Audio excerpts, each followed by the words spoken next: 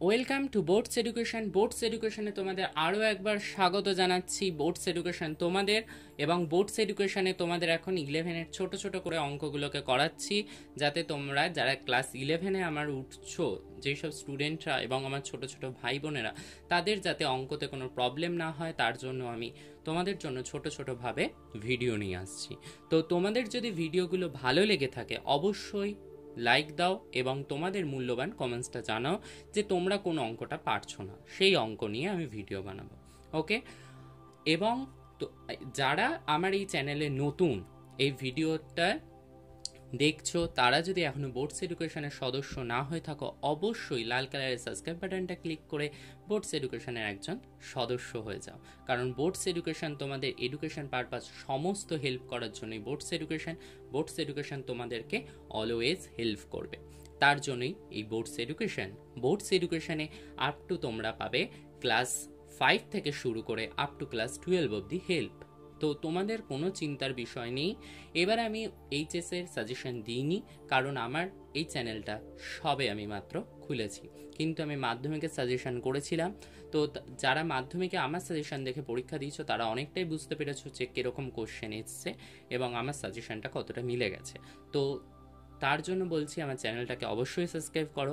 আমার সাজেশনের ভিডিও দেওয়া রয়েছে, সেখানে গিয়ে তোমরা দেখে নিতে পারো। যদি তোমাদের বিশ্বাস না হয় কোশ্চেনের সাথে মিলিয়ে নিতে পারো, দেখবে মিলে গেছে কোশ্চেন। ঠিক আছে, তো সেটা নিয়ে কারো কোনো কথা যদি থাকে তাহলে আমাকে বলতে পারো। এবং টেস্ট পেপার সলিউশনও আমি করিয়ে দিই। তো তোমাদেরকে আমি সম্পূর্ণভাবে হেল্প করার চেষ্টা করি এবং প্রত্যেকটা সাবজেক্ট ভিত্তিক আমি ভিডিও আনার চেষ্টা করব এই বছর। কারণ এই বছরে আমার নতুন চ্যানেল থাকার জন্য আমি পারিনি, কিন্তু এই বছর আমি অবশ্যই চেষ্টা করব যাতে তোমাদের সম্পূর্ণভাবে আমি হেল্প করতে পারি। কিন্তু তোমরা এটা ভেবো না যে আমি শুধুমাত্র ক্লাস 10কে হেল্প করব। আমি প্রত্যেকটা ক্লাসকে হেল্প করব এবং প্রত্যেকটা ক্লাসের ছোট ছোট ভাই বোনেরা আমার কাছে সবাই মূল্যবান। ঠিক আছে, আজকে আমি দুটো অঙ্ক বেছে নিয়েছি, যে একটা লিখেছি 1 plus cos square A equal to 3 cos A sign এ হলে কট এর মান নির্ণয় করো। আর একটা বেছে নিয়েছি, যদি 3 sine theta plus 4 cos theta equal to 5 এর যে মানটা 5টা, তো সেটা কত হতে 0 থেকে থিটা, 0 থেকে বড় হচ্ছে থিটার মানটা, আবার থিটার মানটা কার থেকে ছোট না π/2 এর থেকে ছোট হয়, তাহলে দেখাও যে সাইন থিটা ইজুকাল টু 3/5। ওকে, তো আমি ফার্স্টের 1 নম্বরের অঙ্কটা করছি। তো 1 plus cos square A equal to 3 cos A sign এ। এবার এই কস স্কোয়ার এ যেটা রয়েছে, তো আমরা এখানটা কি লিখতে পারি? আমরা লিখতে পারি sec square A plus 1 equal to কি লিখতে পারি 3 সেক স্কোয়ার এ কস এ সাইন এ। বুঝলে না? কারণ আমি এখানটাতে কি করলাম, আমি করলাম উভয় পক্ষকে সেক স্কয়ার এ দিয়ে গুণ করে পাই। তো আমি উভয় পাশকে সেক স্কয়ার এ দিয়ে গুণ করে নিয়েছি, তার জন্য আমার এটা এসছে। ঠিক আছে, এবার কি আছে আমাদের? তো সেক স্কয়ার এ প্লাস 1, এটা এখানটা আমি কি লিখতে পারি?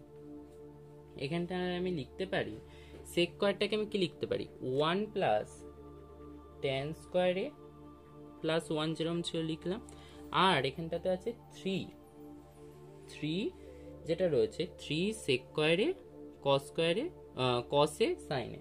তো এটাকে আমি লিখতে পারি 3 ট্যান এ। কেন না?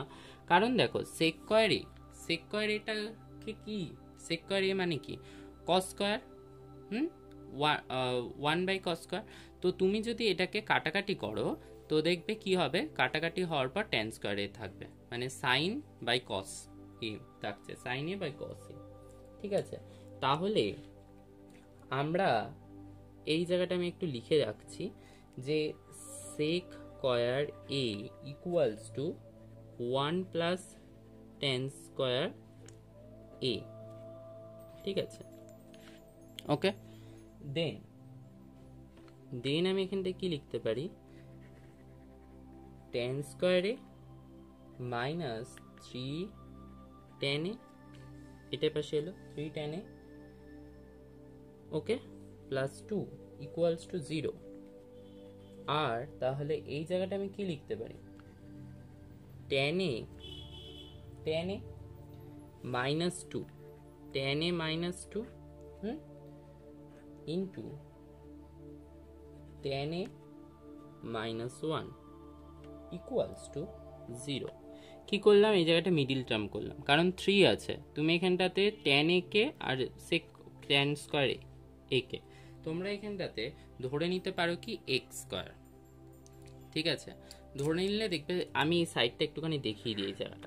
এই জায়গাটা কি করলাম, আমি tan স্কয়ার a ছিল, তো tan square a minus 3 tan a plus 2 equals to 0 ছিল, তো এটাকে আমি কি লিখলাম, যে tan square a minus 2 plus 1, কারণ আমাকে এটা 3 করতে হবে, তো 2 কে কিভাবে 3 করতে পারি, 2 প্লাস 1, তাহলে এখানটা আমি লিখতে পারি tan square a minus 2 tan a minus tan a plus 2 equals to 0। ঠিক আছে, তো আমি এটাকে তারপর কমন নেওয়াতে, tan কমন নেওয়াতে আশা করি বুঝতে পারছো, যদি এখান থেকে tan কমন নিয়ে নাও, tan a কমন নাও, তাহলে কি থাকে, tan a আর একটা পড়ে থাকে, tan a মাইনাস 2, আর এই জায়গাতে মাইনাস 1 যদি কমন নাও, তাহলে কি পড়ে থাকে, tan a minus 2 equals to 0। তাহলে তারপরে আমরা এটা থাকে না, tan a, tan a minus 2, আরেকটা ব্র্যাকেটে থাকে tan a minus 1 equals to 0, এটা থাকে তো পড়ে, তো আমি সেটাই করেছি। ওকে, তো তাহলে বুঝতে পারলে এটা কোথা থেকে এলো। ঠিক আছে, আমি সাইডে দেখিয়ে দিলাম তোমাদের সুবিধার জন্য।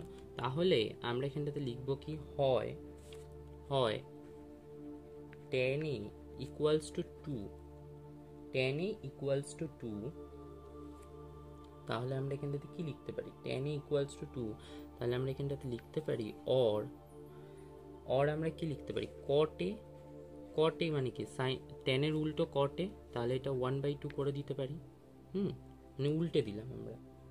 ঠিক আছে, আর একটা কি ছিল, আর একটা আমার সাইডে করার জায়গা নেই বলে আমি এখানটাতে লিখছি, অথবা tan a ইকুয়ালস টু 1, তাহলে or কি হবে, cot a ইকুয়ালস টু 1, কারণ 1/1 মানে কি 1ই তো।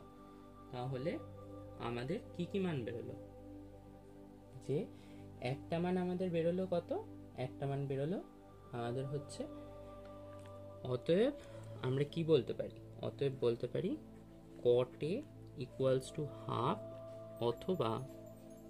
অথবা হচ্ছে 1। ঠিক আছে, আমাদের cot a এর মানই বের করতে বলেছিল, আমরা cot a এর মান বের করে নিলাম। ওকে, ক্লিয়ার, আশা করি সবার ক্লিয়ার বিষয়টা। হ্যাঁ, তো এইভাবে অঙ্কগুলো করতে হবে, দেখে নাও যারা এখনো দেখোনি। ওকে, তো আমাদের এটা 1 নাম্বারটা গেল, এবার আমরা 2 নাম্বার অঙ্কতে যাব।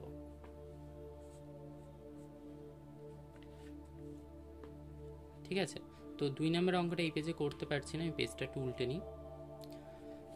2 নাম্বার অঙ্কটা, যদি 3 sin theta plus 4 cos theta is equal to 5, theta থেকে 0 থেকে থিটা, মানে 0 থেকে থিটা বড় আর থিটার থেকেও কে বড়, π/2, তাহলে থিটার মানটা কি π/2 এর আগে হবে। ঠিক আছে, হয় তাহলে দেখাও যে sin theta is equal to 3/5, এটা তোমাদেরকে বলতে বলেছে। তাহলে এটাকে আমরা কিভাবে করব, তো আমাদেরকে কি দিয়ে দিয়েছে, 3 sin theta plus 4 cos theta, তাই তো, ইকুয়ালস টু আমাদের বলে দিয়েছে হচ্ছে 5। ওকে, এটা তোমাদের ইকুয়ালস টু 5 বলে দিয়েছে। তাহলে এখানটাতে তোমরা কি লিখতে পারো, এখানটাতে আমরা লিখতে পারি 4 cos theta equals to 5 minus 3 sine theta. এটা আমরা লিখতে পারি। এটা এবার দুপাশে বর্গ করে নাও, তাহলে কত হয়, 16 cos square theta equals to 25 plus 9 sine square theta minus 30 sine theta. কেন? কারণ আমরা যদি দুপাশে বর্গ করি তাহলে এটার হোল স্কয়ার হয়ে যায় না? হোল স্কয়ার করা মানে কি, তাহলে এটার যদি আমরা হোল স্কয়ার করেই দিই, সাপোজ ধরো এটার আমরা হোল স্কয়ার করলাম, তো হোল স্কয়ার করলে কি হয়, 5 মাইনাস 3 সাইন থিটার হোল স্কয়ার, হ্যাঁ হোল স্কয়ার হয়। তাহলে সেটাকে আমরা কি লিখতে পারি, তাহলে আমরা সেটা a square minus 2ab plus b স্কয়ারের সূত্রে ফেলবো। তো সেটাই আমি ফেলেছি। ওকে, তো এটা করলাম। ওকে, এইটুকখানি হলো। তারপরে কি হবে, তারপরে তাহলে কত হবে, 25 সাইন স্কয়ার থিটা। কেন? এখানটাতে কতটা আছে দেখো, 25 সাইন স্কয়ার থিটা হচ্ছে। ওকে, 25 সাইন স্কয়ার থিটা, ঠিক আছে। তোমরা 25 সাইন স্কয়ার থিটা হয়তো বুঝতে পারছো না কিভাবে হচ্ছে, আমি আরেকটা লাইন করে দেখাচ্ছি।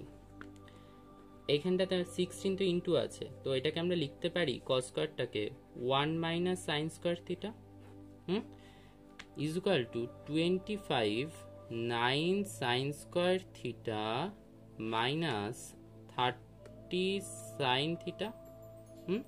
কেন এটা সাইন স্কয়ার থিটা করলাম, কারণ এটা সূত্র আছে যে sine square theta plus cos square theta equals to 1। ঠিক আছে, তো এই সূত্রটা আছে, আমি এই সূত্র ব্যবহার করলাম। ওকে, দেন কি করবে দেখো, দেন আমাদের এই জায়গাটাতে হয়ে গেল। তাহলে আমরা এটা কি বলতে পারি, 16 minus 16 sine square theta is equal to 25 plus 9 sine square theta minus 30 sine theta. হ্যাঁ, তাহলে এটাকে এবার কত লিখতে পারবে, 25 sine square theta 25 sine square theta minus 30 sine theta plus 9 equals to 0। তাহলে 25, তাহলে এটা আমরা লিখতে পারি 5 সাইন থিটা এর whole square minus 2 into 5 sine theta into 3 plus 3 এর হোল স্কয়ার ইকুয়ালস টু 0। তাহলে এইখানটাতে কত হবে, 5 সাইন থিটা মাইনাস 3 এর whole square equals to 0। Or কি হয়, 5 sine theta minus 3 equals to 0। Or কি হবে, sine theta 5 sine theta equals to 3 or sine theta equals to 3/5। তো আমাদের তো কোশ্চেনে এটাই জানতে চেয়েছিল যে দেখাও যে sine theta is equal to 3/5। তো এটা আমরা প্রুভড করে দিলাম। তো এটা হচ্ছে আমাদের প্রুভড। ঠিক আছে, এইটাও তোমাদের সংক্ষিপ্ত কোশ্চেনে দেখবে বইতে রয়েছে বা দীর্ঘ উত্তর ভিত্তিকে কোশ্চেনে থাকবে। তো তোমাদের অঙ্কতে প্রবলেম হতে পারে, তাই আমি অঙ্ক। ঠিক আছে, যদি ভিডিওটা তোমাদের কোনো উপকারে এসে থাকে অবশ্যই একটা লাইক এবং চ্যানেলটাকে সাবস্ক্রাইব করে দিও। ওকে, সবাই ভালো থেকো। Thank you for watching.